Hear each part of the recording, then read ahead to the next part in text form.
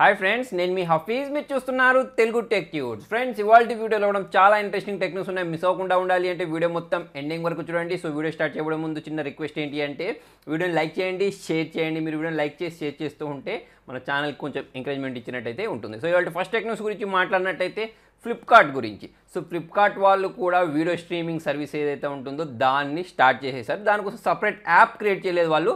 వీళ్ళ యాప్ ఏదైతే ఉంటుందో ఫ్లిప్కార్ట్ యాప్లోనే వీడియోస్ అని చెప్పేసి ఒక కొత్త సెక్షన్ తీసుకొచ్చేసారు. సో దాంట్లో కొన్ని మూవీస్, తర్వాత వచ్చేసి కొన్ని టీవీ షోస్ని అయితే వీళ్ళు అప్లోడ్ చేయడం జరిగింది. అయితే ఈ మూవీస్ అయినా కానివ్వండి, టీవీ షోస్ అయినా కానివ్వండి, లిమిటెడ్గా ఉన్నాయి. ఇప్పుడిప్పుడే లాంచ్ చేశారు కదా, మెల్లిమెల్లిగా వీళ్ళకి సంబంధించిన ఒరిజినల్ కంటెంట్ ఏదైతే ఉంటుందో దాన్ని తీసుకొచ్చే ఛాన్స్ అయితే ఉన్నాయి.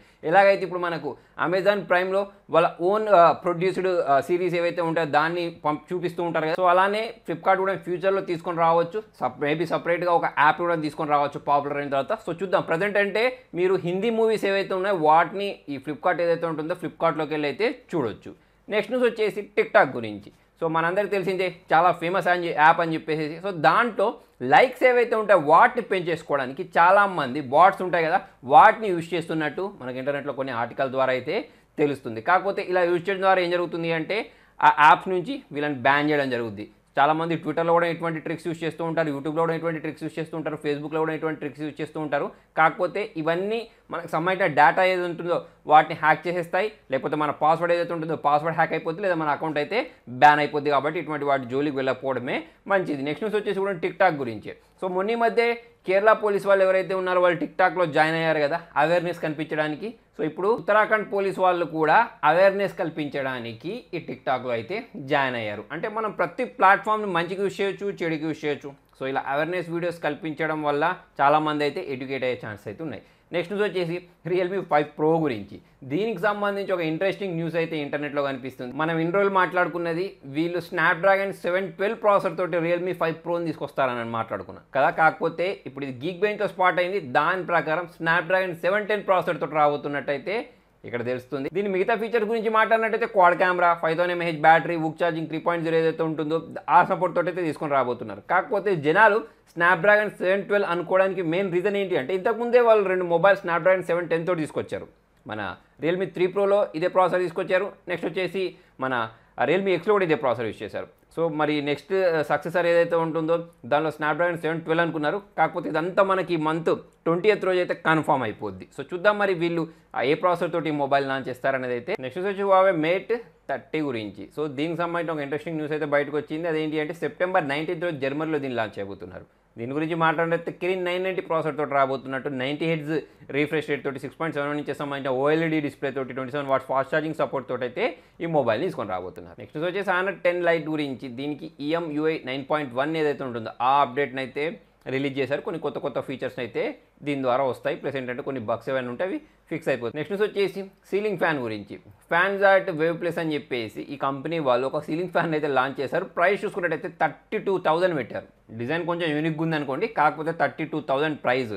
మనకు OnePlus 7 వచ్చేస్తాయి డైరెక్ట్. సో అంత ప్రైస్లో దీన్ని లాంచ్ చేశారు. వీళ్ళు చెప్పేది ఏంటి అంటే చాలా ఎక్కువ గాలి వస్తుంది, అంతేకాకుండా పవర్ కన్జంప్షన్ 70% తగ్గిపోద్ది, ఎటువంటి నాయిస్ ఉండదని అయితే వీళ్ళు చెప్తున్నారు. నెక్స్ట్ వచ్చేసి మైక్రోసాఫ్ట్ గురించి. సో మైక్రోసాఫ్ట్ వాళ్ళు కార్టెనా, తర్వాత వచ్చేసి స్కైప్ ఉంటుంది కదా, దీని ద్వారా చేసే మన వాయిస్ కాల్స్ ఏవైతే ఉంటాయో వాటికి సంబంధించిన డేటాని వీళ్ళు మనుషులను పెట్టి చేసి వింటున్నారని చెప్పేసి మనం ఇంతకుముందు మాట్లాడుకున్నాం. కాకపోతే మైక్రోసాఫ్ట్ వాళ్ళు అప్పుడు ఒప్పుకోలేదు, కాకపోతే ఇప్పుడు ఒప్పుకుంటున్నారు. మేము నిజంగానే కాంట్రాక్టర్స్ని హైర్ చేసాం, వాళ్ళకు $12 నుంచి $14 ఇచ్చేస్తున్నాం, 200 క్లిప్స్కి ఈ అమౌంట్ పే చేస్తున్నామని చెప్పేసి అయితే వీళ్ళు అంటున్నారు. ఇంతకుముందు అమెజాన్ వాళ్ళు కూడా ఇదే చేశారు. అంతేకాకుండా మన యాపిల్ వాళ్ళు ఎవరైతే ఉన్నారో వాళ్ళు కూడా మనకు సంబంధించిన వాయిస్ ఏదైతే ఉంటుందో దాన్ని సిరి ద్వారా వింటున్నామని చెప్పేసి అంటున్నారు. ఇప్పుడు చూసుకున్నట్టయితే మైక్రోసాఫ్ట్ వాళ్ళు కూడా అడ్మిట్ చేశారు. సో వీళ్ళు చెప్పేది ఏంటి అంటే ఆర్టిఫిషియల్ ఇంటెలిజెన్స్ ఏదైతే ఉంటుందో దాన్ని మెరుగుపరచడానికి మేము ఇలా ప్రతి ఒక్కరి మాటలు వింటున్నామని అయితే వీళ్ళు చెప్తున్నారు. సో ఫ్రెండ్స్, ఇది మీరు కరెక్ట్ అంటారా? అంటే వాళ్ళకి సంబంధించిన ఆర్టిఫిషియల్ ఇంటెలిజెన్స్ ఇంప్రూవ్ చేసుకోవడానికి మన పర్సనల్ చాట్ వినడం కరెక్ట్ అంటారా లేదనేది అయితే కింద కామెంట్లో రాయండి. నెక్స్ట్ వచ్చేసి iPhone 11 గురించి.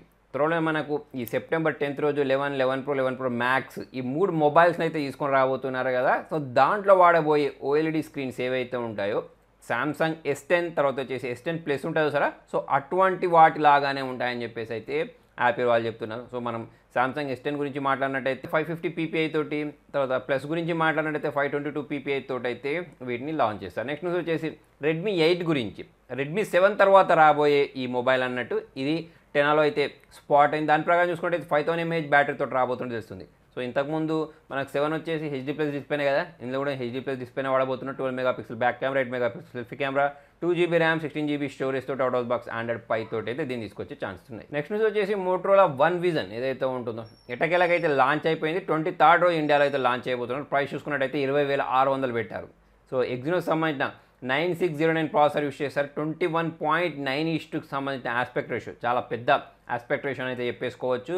సో దీనిలో ట్రిపుల్ కెమెరా వాడారు. బ్యాక్ చూసుకున్నట్టయితే వచ్చేసి 12+5 48+12+5 అవ్వచ్చు. నెక్స్ట్ వచ్చేసి 12 మెగాపిక్సెల్ సంబంధించిన selfie camera, 3500 mAh battery, fast charging support తోటి, అవుట్ ఆఫ్ బాక్స్ ఆండ్రాయిడ్ పై తోటి, పంచ్ హోల్ డిస్ప్లే తోటి అయితే ఈ మొబైల్ని లాంచ్ చేసేసారు. కాకపోతే ఇండియాలో ఇదే ప్రైస్ తోటి ఈ ప్రాసెసర్ తోటి తీసుకొచ్చేసారు అనుకోండి కష్టం అవుద్ది. 4GB ర్యామ్, 128GB స్టోరేజ్ అయితే దీనిలో వాడడం జరిగింది. నెక్స్ట్ న్యూస్ వచ్చేసి జీమెయిల్ గురించి. సో జీమెయిల్ అనేది నిన్న చాలా మందికి పనిచేయలేదని చెప్పేసి చాలామంది యూజర్స్ కంప్లైంట్ చేశారు కదా. సో దాన్ని రెక్టిఫై చేసినట్టయితే జీమెయిల్ వాళ్ళు చెప్తున్నారు. సో ఇలా ఫస్ట్ టైం ఏం కాదు, ఇంతకుముందు చాలా సర్వీసెస్ ఇలా ఆగిపోయాయి. వాట్సాప్ కూడా ఆగిపోతూ ఉంటుంది, ఇన్స్టాగ్రామ్ కూడా ఆగిపోతూ ఉంటుంది, ఫేస్బుక్ కూడా ఆగిపోతూ ఉంటుంది కొన్ని టెక్నికల్ ఇష్యూస్ వల్ల.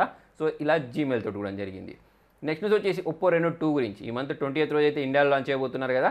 ఇది మనకు 4 కెమెరాస్ తోటి రాబోతుంది కదా. దానికి సంబంధించిన రెజల్యూషన్ అయితే ఇంటర్నెట్లో కనిపిస్తుంది. సో అందులో 48+13+8+2 మెగాపిక్సెల్ కెమెరా తోటి అయితే దీన్ని తీసుకొని రాబోతున్నారు. అంతేకాకుండా ఇది 20x జూమ్ వరకు సపోర్ట్ చేస్తామని చెప్తున్నారు. అంతేకాకుండా ఇది బుక్ ఛార్జింగ్ 3.0 ఏదైతే ఉంటుందో దాంతో రాబోతున్నట్టు కూడా ఇక్కడ ఇంటర్నెట్లో కొన్ని ఆర్టికల్ ద్వారా తెలుస్తుంది. నెక్స్ట్ న్యూస్ వచ్చేసి Samsung Galaxy M series mobiles ఏవైతే ఉన్నాయో వాటి మీద అయితే డిస్కౌంట్ ప్రకటించారు. ఆన్లైన్లో మీరు ఎక్కడి నుంచి పర్చేస్ చేసినా ఐసిఐసికి సంబంధించిన కార్డ్ ఏదైతే ఉంటుందో అది యూస్ చేస్తే ఇంకొక 1000 డిస్కౌంట్ వస్తుంది. దానిలో Samsung Galaxy M30, M20, M10 mobiles ఏవైతే ఉన్నాయో వీటి మీద డిస్కౌంట్ లభిస్తుంది. సో మీరు ఒకవేళ సామ్సంగ్ బ్రాండ్ లవర్స్ అయితే మాత్రమే ఈ మొబైల్స్ వైపు చూడొచ్చు, లేకపోతే మాత్రం మీకు దీనికి ఆల్టర్నేటివ్గా చాలా మొబైల్స్ అయితే మార్కెట్లో ఉన్నాయి. నెక్స్ట్ వచ్చేసి ఫేస్బుక్ వాళ్ళు, తర్వాత వచ్చేసి ఇన్స్టాగ్రామ్ వాళ్ళు, వీళ్ళిద్దరూ ఫాల్స్ న్యూస్ ఏదైతే ఉంటుందో దాన్ని రిపోర్ట్ చేయడానికి వీళ్ళొక కొత్త ఆప్షన్ అయితే తీసుకొచ్చారు. నెక్స్ట్ వీళ్ళకి సంబంధించిన కంపెనీ వాట్సాప్ గురించి. సో వాట్సాప్లో ఒక కొత్త రూల్ అయితే తీసుకొని రాబోతున్నారు. అదేంటి అంటే 13 years కంటే తక్కువ ఏజ్ ఉండే పిల్లలు ఉంటారు సరే, సో వాళ్ళు వాట్సాప్ వాడకుండా బ్యాన్ విధించే విధంగా ఒక కొత్త ఫీచర్ రాబోతున్నట్టయితే తెలుస్తుంది.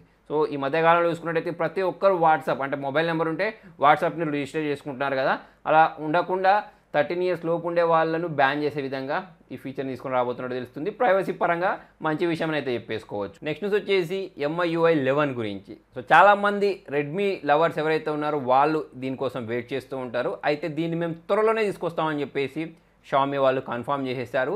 తర్వాత వచ్చేసి వీళ్ళు చెప్పింది ఏంటి అంటే 3 years లోపు మొబైల్స్ ఏవైతే ఉంటాయో వాటన్నిటికీ ఈ MIUI 11 ఏదైతే ఉంటుందో దాన్ని ఇస్తామని చెప్తున్నారు. ఒకవేళ మీ మొబైల్ కూడా 3 years లోపు మొబైల్ అయితే మీకు కూడా వచ్చేస్తాయి. అంతేకాకుండా వీళ్ళకి సంబంధించిన టీవీ ఏదైతే ఉంటుందో రెడ్మీ టీవీ దాన్ని కూడా తీసుకొస్తామని చెప్తున్నారు త్వరలోనే. సో దాని ప్రైస్ చూసుకున్నట్టయితే 32 inchesది 15,000 అంటే 14,990 పెడతాం అని చెప్పేసి అయితే వీళ్ళు చెప్తున్నారు. సో చూద్దాం మరి ఈ టీవీ ఏదైతే ఉంటుందో దాన్ని ఇండియాలో తీసుకొస్తారా అనేది అయితే మనకు రానున్న రోజులు అయితే తెలిసిపోద్ది. నెక్స్ట్ వచ్చేసి యాపిల్ వాచ్ సిరీస్ 5 గురించి. సో దీనిలో వాడబోయే డిస్ప్లే OLED డిస్ప్లే ఉండబోతున్నట్టు మనకు JDI వాళ్ళు అయితే చెప్తున్నారు. సో ఇది ఒక మంచి విషయం అయితే చెప్పేసుకోవచ్చు. జనరల్గా యాపిల్కి సంబంధించిన వాచెస్ గురించి మాట్లాడితే ఫీచర్స్ బాగుంటాయి, ప్రైస్ కూడా ఎక్కువ ఉంటుంది.